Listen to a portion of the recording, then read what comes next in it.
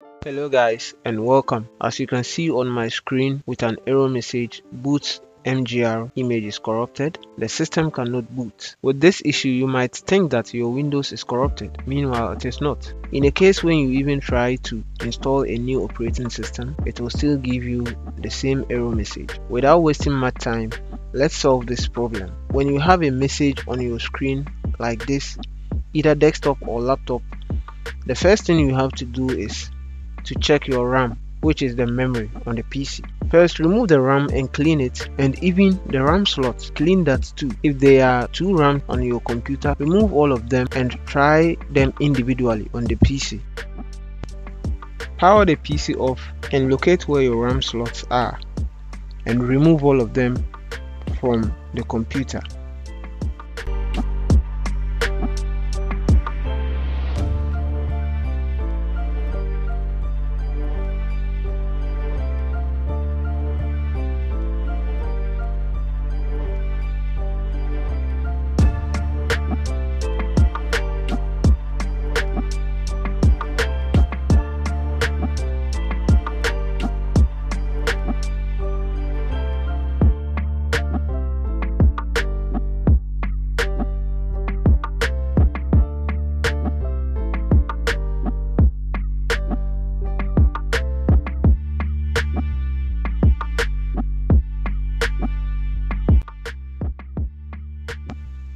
After removing them, clean both RAMs and even the RAM slot as I earlier on said.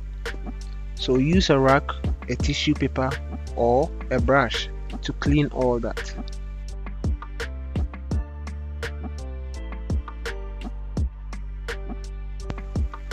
Once you are done cleaning them, so you have to test them individually on the PC. Test them one by one to see the faulty one.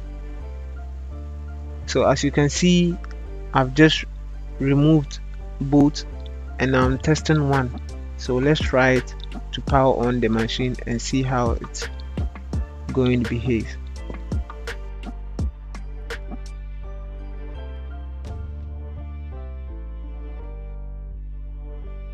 And as you can see, as I was saying, even now the first RAM is not displaying. There is no display on the screen. So now the next step is to try the other RAM to see how it's also going to behave. So in a case like this, so power off the machine and then we try with the other RAM to see how it's also going to behave.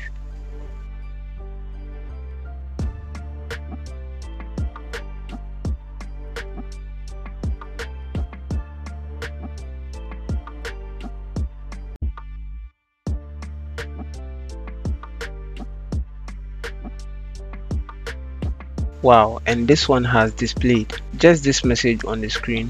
Is the CMOS battery which is down, so we can press F1 to proceed. And as you can see, we have detected the faulty RAM, which is the first RAM we tested. You can upgrade the RAM by buying a new one. Link will be in the description if you want to purchase a new one. Or if this is okay with you and the PC is not slow, you can maintain it. So guys, that is how to solve this boot manager error prompt. And in case if both RAMs didn't work from your side when you try them individually, replace it with a new working RAM and try it again if it works normal. Hope this video was helpful. If there is any question, leave it in the comment section and I'll try my possible best to answer all that. And like and subscribe if you are new here. See you on our next video on screen.